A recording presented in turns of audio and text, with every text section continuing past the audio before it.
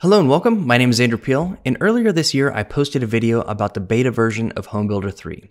So I wanted to create this video to explain how the process is going and what to expect with the next release of HomeBuilder. At the end of the video, I talked about a few things I was working on before I could release the official version of HomeBuilder. Those tasks include tutorials and documentation, 2D layout views, migrating the extended asset library, manufacturing, and geometry nodes. Now, I've made good progress on all of these tasks, which I'm going to talk about in just a minute, but of course, Blender 4 has been released, which is a major release, and some changes needed to be made to get HomeBuilder working with this version. So to stay up to date with Blender, I'm rolling the version number to HomeBuilder 4, which unfortunately only works with Blender 4 since I'm using some specific features to that version, but I think it's well worth it. So let's go over the progress that I made and see how HomeBuilder works with Blender 4.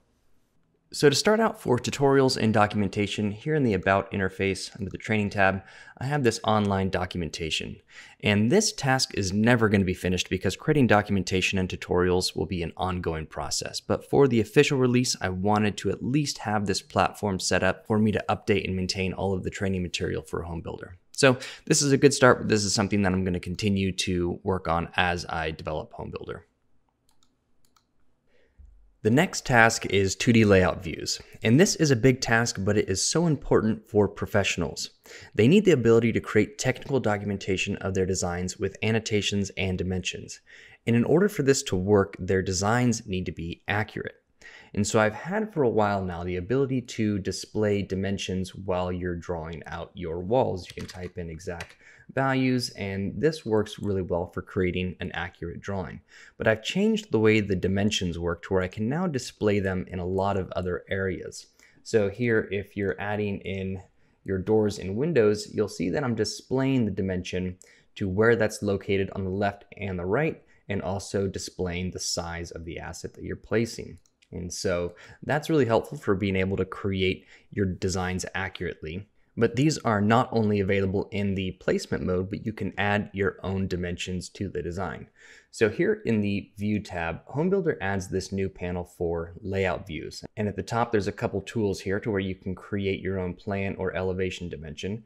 And here, if you click on elevation dimension, you can see you can just move your cursor over where you want to dimension, and it will accurately display the dimension based on your cursor placement. And the nice thing about these is that these are just standard Blender objects that are using a geometry node. And so here, if we go to the geometry nodes tab, you can see there's this whole structure that's used to define the geometry for the dimensions. And HomeBuilder users don't need to understand how all of the geometry nodes work, but there are some inputs for these geometry nodes that are shipped with HomeBuilder. And so here, if we wanted to change the location of this, we can just use all of the standard Blender tools to where we could snap to locations.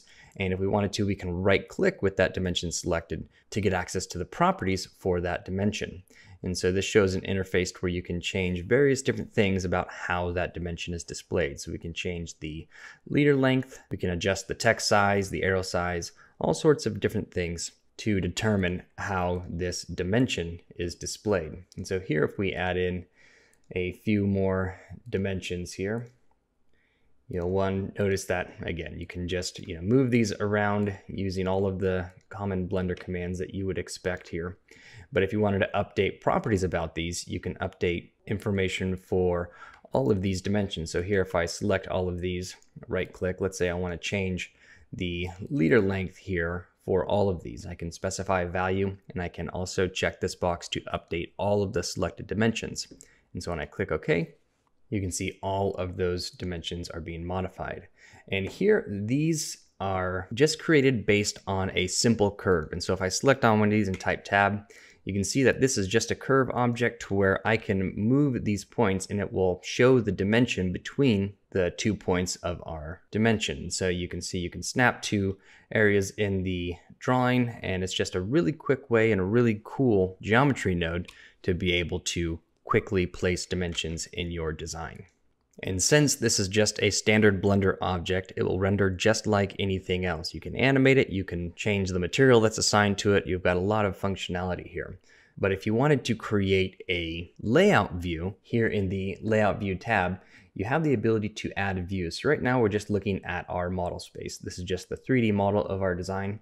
But HomeBuilder comes with a few different commands to be able to create another view. And so if we want to create a plan view, we can select that, and that's just going to give us a top-down view, and it's automatically going to label the walls based on the name of the wall that we've assigned it, and also automatically add some dimensions for us. But of course, we can always add additional dimensions to this view. And you'll notice here that this is actually a new scene that was created that just links the geometry from our model scene into this one. And so we can always get back to our regular model space and make any modifications. And if we want to view the plan view, we can see it in this here. And so all that's happening here is I'm creating a orthographic camera, and I'm also appending this title block, which this is just a very simple title block that's being used, but it is parented to the camera. So it's just going to be any sort of text information that we want included. And these title blocks can be modified where you can include your company name, project information,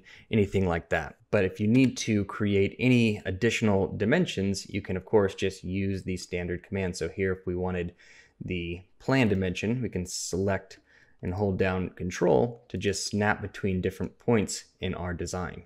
And of course, if we need to modify this, again, we can go into Tab or type Tab to go into Edit mode, and then we can move these dimensions around.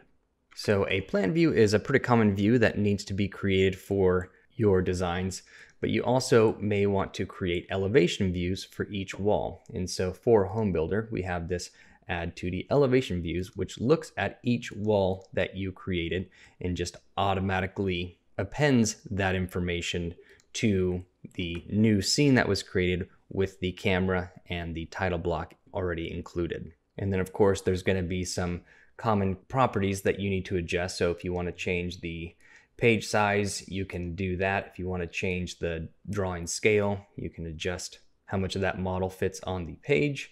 And then I'm using Freestyle currently to render out the lines of this page, and you can enable or disable that option by clicking this button. Then you can also change a few different properties from the visible line thickness to the hidden line thickness, which will display as a dashed line. And there's a few other options if you want to include a transparent background. If you want to create a white page, then you can just specify to include a white background on the page, which really just sets up some nodes for compositing to where it will render out the transparent areas as white. But you'll notice here, let's go ahead and change our visible line thickness to 1, and let's turn off our hidden lines by typing 0 there.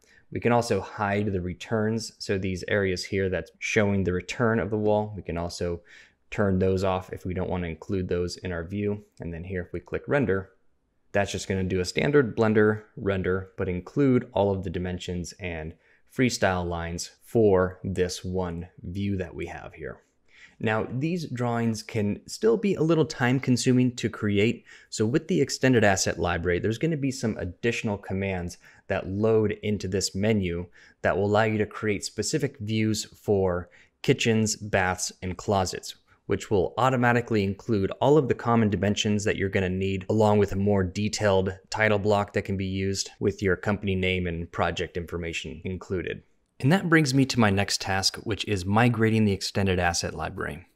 The first release of the extended asset library was basically a bunch of additional assets that load into the HomeBuilder interface. So here they would be just additional decorative objects that you can use or materials. And that's nice, but I didn't want the extended library to just be assets. There are companies like iMesh, Polygon, and BlenderKit that already do a really great job at this. I wanted the paid version of HomeBuilder to be an entire workflow for professionals to be able to create their designs quickly, accurately, and generate professional output for their clients. So first, I'm going to be creating new libraries specifically for kitchen, bath, and closet designers. And so here we're going to have some new libraries that will not only contain a bunch of new assets, but they're also going to snap together in a more logical way based on the type of space that you're designing. So for closets here, you can fill walls with multiple quantities. Maybe you don't want to fill the wall. Maybe you want to have different snapping points that snap to the left or the right, or maybe into the center of the wall. Maybe you want to type the dimension of the product that you're adding. There's all sorts of different functionality that can be included to make the process of designing that space easier. even with the ability of adding specific shelves that show you the dimensions of where they're going to be located, different accessories that might need to be added for that space. And so you're not only going to get these new assets, but you're also going to have the automated placement functionality and some commands that will automatically create the plan and elevation views for these spaces with dimensions automatically included, along with a variety of different title blocks that you can modify to fit your needs. Now, this is something I'm still working on, but anyone who's purchased the extended asset library from my site will automatically get access to these features, so I'll be releasing more information about this when it's available. So the next two tasks I've been working on is manufacturing and geometry nodes. And these go hand in hand. I've already talked a little bit about geometry nodes, but these are actually being used throughout all of HomeBuilder. HomeBuilder ships with some default nodes that you can use, and you don't have to understand how they work. Like I showed before, you can just create a plan dimension by just clicking a few points in your design, but they're also being used in the library. So here, if I go to the kitchen library and just add in a simple cabinet, all of this is actually created with geometry nodes. And here, if I select it and right click and go to the prompts, here we can actually enable to show the cage, because this cage or this bounding box for this product is, again, just a geometry node object. And that makes it really nice because you can use all of Blender's functionality when working with these. So I can type G to grab, I can type R to rotate, I can type S to scale.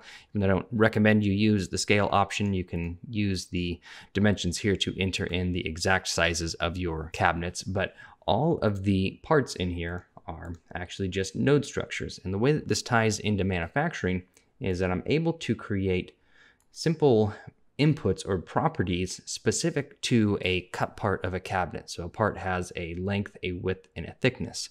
And since I'm standardizing that information, I can use that to generate reports and export information for manufacturing. Now, there's a lot more to how I'm utilizing geometry nodes in HomeBuilder, but that really deserves its own video. I'm also going to be creating a post on my website about the few fixes and things that need to be wrapped up for the official release, so links will be posted down in the description for that. The last thing that I want to say is an apology for how long it takes me to develop this. If you've been following this project, you know that I've been working on this for quite some time, and I am a single developer, and I'm not trying to develop something as quick as possible. I'm trying to develop something to the best of my abilities. I want this to be as good as or better than the industry standard software in this space, specifically around kitchen, bath, and closet design. I really appreciate everyone's positive feedback here on YouTube and on Discord, and I'm committed to developing something that significantly improves designers' workflow, and I appreciate everyone for sticking with me as I develop HomeBuilder. Now, I'm going to have more information out soon, so subscribe to this YouTube channel for notifications, and I'll talk to you all soon.